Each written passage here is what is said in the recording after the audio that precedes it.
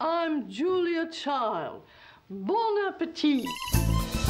Before she changed the world, Julia Child was just an American living in France. Shouldn't I find something to do? What is it that you really like to do?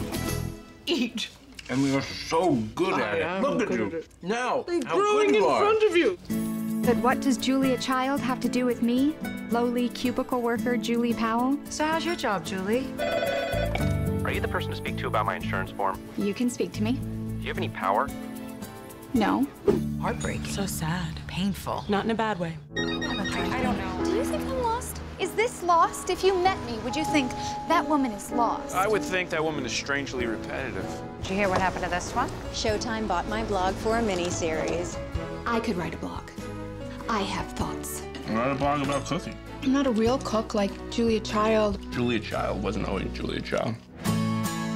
Why don't I go to cooking school? Bonjour!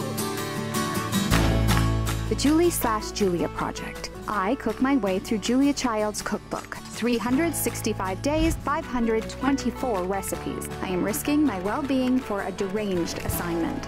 Is it crazy? Yes. You should have seen the way those men looked at me. But then they discovered I was fearless. Oh, Julia, you make it sound so simple.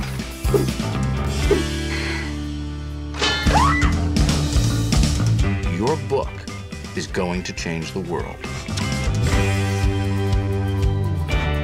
What if I don't make my deadline? I'll wasted a whole year of my life. I used to be thin and now I'm fat. Just your face. And it's supposed to be a big adventure, but it just turns out to be a lot of meltdowns. Yeah! There's all of this stuff on the floor! Oh, never apologize. From writer-director Nora Ephron.